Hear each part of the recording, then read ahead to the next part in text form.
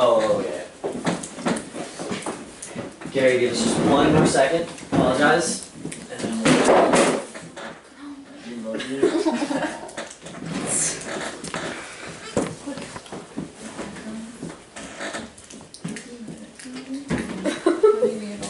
Thank you for apologizing. Alright, so I did my presentation on Nordstorm.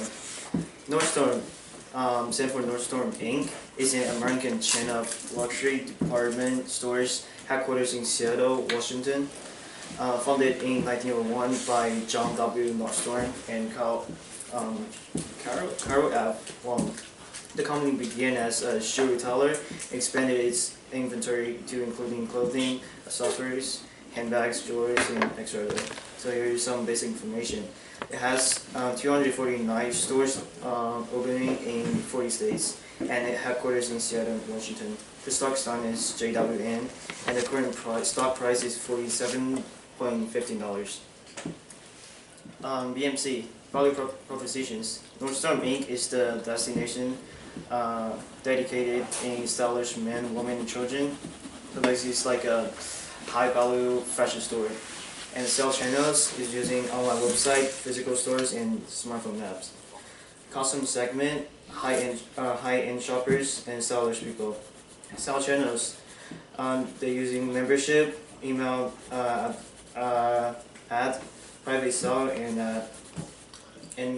I think I listened to the second quarter of the investment thing, and the goal for their second half of this year is, first they plan to open 6 Rock stores, which is a lower price Nordstrom store in Canada at September, and open 2 more Rock stores in Cali at October, and there will be like 232 Rock stores total in the end of this year, and they want to improving the online shopping experience by on speed and convenience, and they really focus on their online shopping experience this year, and they want to increase their total sale on online shopping to like 25%, and they're like now 20%, and they want to continue to provide customer the best product that they can, and the online sale became 25% of the total sale at the end of the year. And PE ratio. PE ratio is one of the most widely used tools for stock selection. It is calculated by dividing the current market price of the stock by its earning per share. So what I understand this PE ratio is, as it gets higher, the risk of the companies gets higher. So right now it's lower than 57 of the 732 companies in the global industry. It's pretty good, it's doing pretty well. And the ROE percent. Return to equality is the amount of net income returns at the percentage of shareholders' equity. Return on equity measure corresponds profitability by reviewing how much profit a company generates with the money shareholders have invested. So, as what I understand on this, it's good. It gets higher, and yeah, it beats the like 97% of the 944 companies in the global industry, doing pretty well. And the net margin. Net margin is the percentage of revenue remaining after all operating expenses, interest, taxes, and preferred stock dividends. So, it's doing pretty like an average job, that's what I think. And I think this is a value stock because they really focus on customer experience, and they took the customer experience as their #1 goal to achieve, and they noticed that the digital shopping will be like the very big thing in the future. So they're doing more focus on the digital shopping, online smartphones, and they also continue to open those physical stores. That is also another their like most earning things like profit.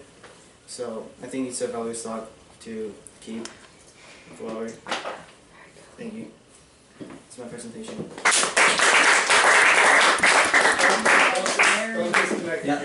Yeah, we might want to ask you some questions, so leave it clear. Anybody have any questions? I have one. Yes. Will you go back to the return on equity slide? So first of all, It's return on equity, not return on equality. You're Oh, saying that equity. a couple times, but that's fine. This is your first time being exposed to this. I'm sorry, the net margin slide is the one I wanted. Okay, so he said its net margin is higher than 51% of the companies in this industry. And then down at the very bottom, it says the industry median for net margin is 2.37. So Gary, you're in the finance group of the cafe. What's approximately the cafe's net margin? Was it like 1 point something? No, it was like 2. It's above the medium point. So our net margin at the cafe is about 50%, remember? Because we had about $2,000 in sales the first week and about $1,000 in net income. Yeah. And net margin is the net income divided by the revenues. So does it surprise you that the cafe's net margin of 50% is so much higher than Nordstrom's net Well, margin? because we don't have to pay for anything, like our stores, we don't have to rent it for anything, and we don't, like, we got food and we sell it, like, we don't get, like, over, like people don't buy it, people always, like, buy our food, so that's why we get, like, that big percent. Excellent, Yeah. excellent. And net margin is definitely something that changes by industry. So the apparel industry's net margin, would you consider a 2.